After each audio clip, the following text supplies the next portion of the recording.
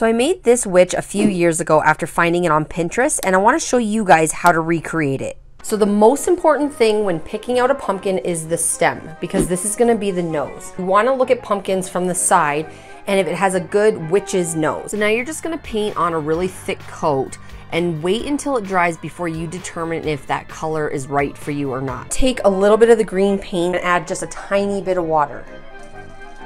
So we're just gonna dab this on. That way you can still see some of the undercolor, and you can see that it's all like spotted and different colors and, like, you know, an ugly witch nose. I'm gonna start painting the eyes, and you wanna do like a downward angle so it makes the witch look more evil, and then just do little slashes for the eyebrows. Then when you're doing the mouth, you want to do your outline first, then add the teeth, and then fill in the rest of the mouth, because the teeth may not show up as white if you try to go over top of the black. Then I'm adding a red outline for lips because I think it looks kind of weird without it. And then the last thing is just to add in the eyeballs. We need to paint our eraser, so it's our little wart. So I'm just putting this on some newspaper. There's really no way for you to not get your hands like covered in this stuff. It's just so tiny.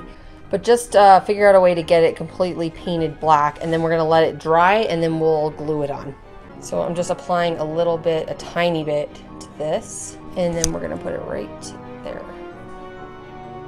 Now we need to add the last thing, which is the stockings. Just make sure you do glue down the hat and the wig and stuff, because with the wind coming, it will just blow everything away. This is just a cute little idea that you can do if you don't want to carve a pumpkin, but you would rather paint it. It will take you about an hour with dry time and everything.